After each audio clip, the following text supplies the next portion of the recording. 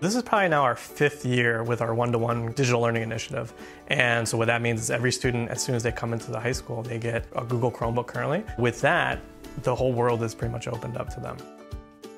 My name is David Chan. I am the Director of Instructional Technology at Evanston Township High School.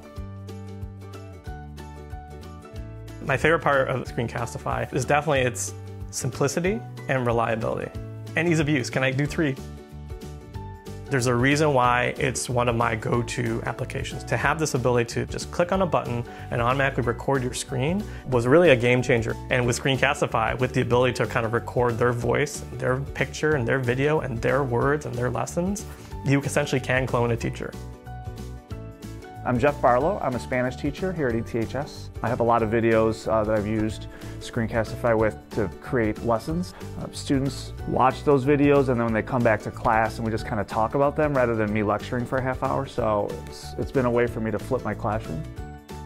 I like that it gives students a voice. Speaking a foreign language in a room of your peers for a teenager might be difficult. So I think it gives them a voice and makes them feel a little bit more comfortable. I know our teachers really enjoy using it because my Spanish teacher last year in freshman year also used it. And when she first talked about it, I was like, oh no, this is so scary. I don't want to talk in Spanish. I'll record my voice, but it was actually really helpful because it got me to practice it and get really better at it. And it also is kind of nice because you can hear the progress. I'm Mina Marian, Technology Integration Specialist at Evanston Township High School. So we've done a lot of different interesting things with Screencastify. Probably the most common way is just the screencast of a Google slide deck or any sort of presentation.